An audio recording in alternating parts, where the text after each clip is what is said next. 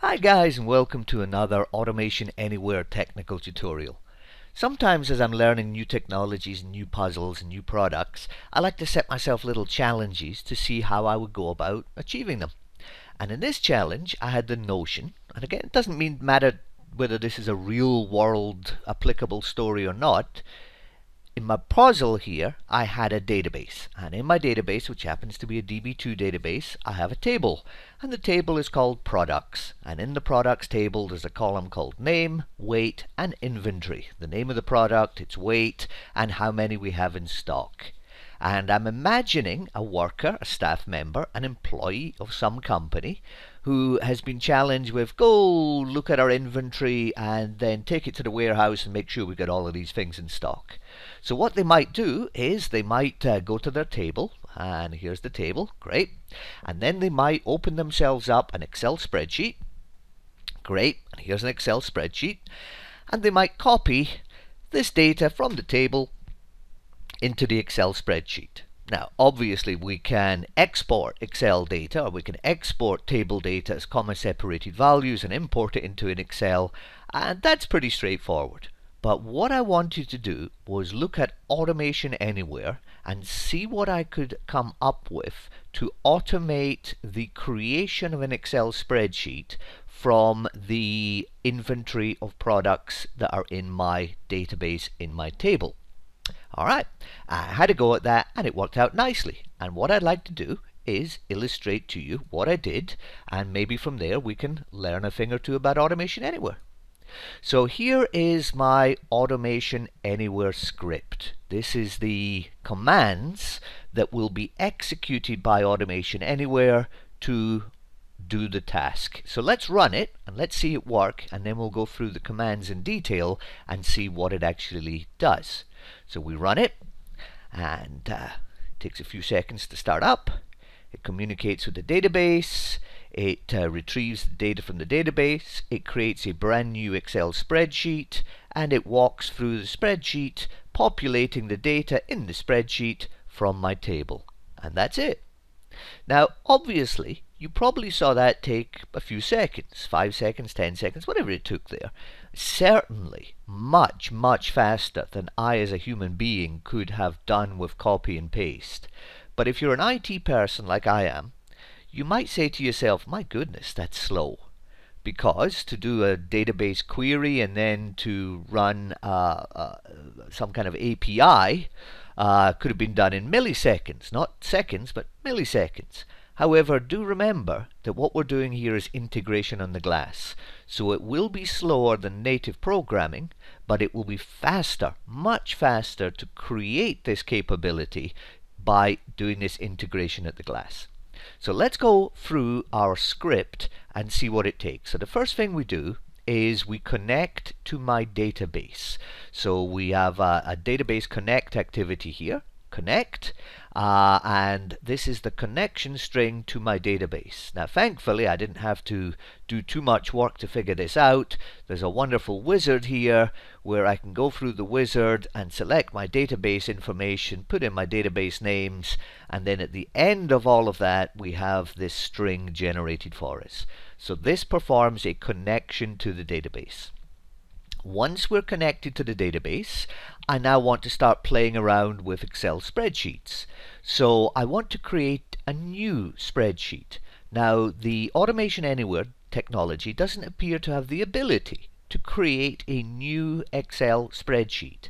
However, what it does have is the ability to associate files with your task. Now if we have a template file, and that's just an Excel spreadsheet which maybe contains nothing or contains a template of our basic one, then what I can do is I can use the copy files command to copy my template file to my target Excel file that I want to do my work upon. Now we have a blank Excel spreadsheet ready for work.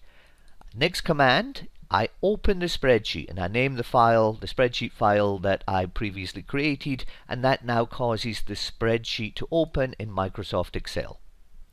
Next, I perform a SQL select query using the currently open database connection, and I select name and inventory from my products table. Okay, simple enough. Now we're about to do a loop, and in this loop I am iterating over each row in the retrieved data that was retrieved from the SQL select. So this is going to execute once per row. Now when we retrieve a row from a select statement, the values of that row are broken into columns, and they're ordinally, that's the word I want to use. They're ordinally selected, 1, 2, 3, 4, 5, etc. So column number 1, column number 2, etc. So the first thing I do is I am going to set the first top left cell of my spreadsheet to be the name column, because that was the name cell that I retrieved from the latest row.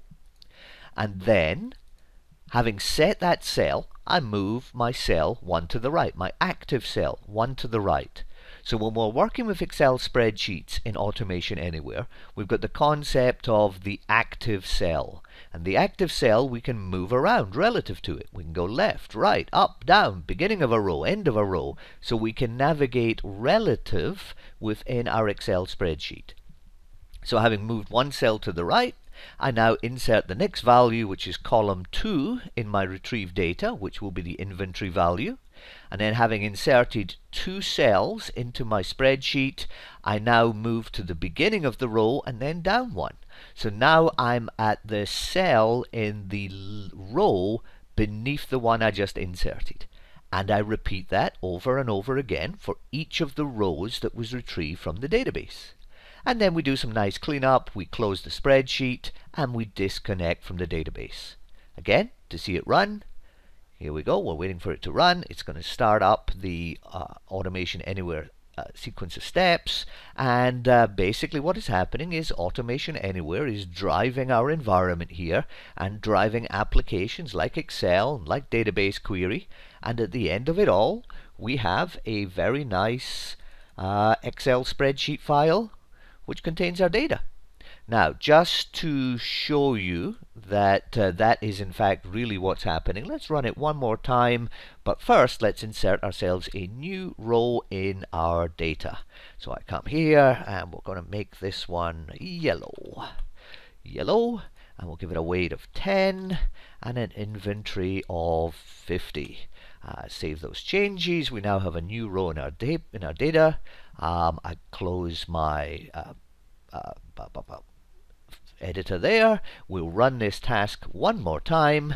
It's now going to run up the Excel spreadsheet, the connection to the database, and it's going to run through the Excel spreadsheet.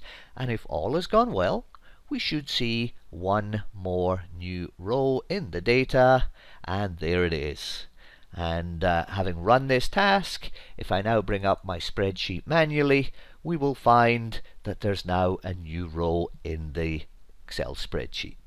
So we looked at a couple of things in this example. We looked at database connectivity, we looked at looping, and we looked at Excel manipulation, including the creation of a brand new Excel file. I hope you found something useful in this video. I look forward to more in the future. Thanks now, and bye-bye.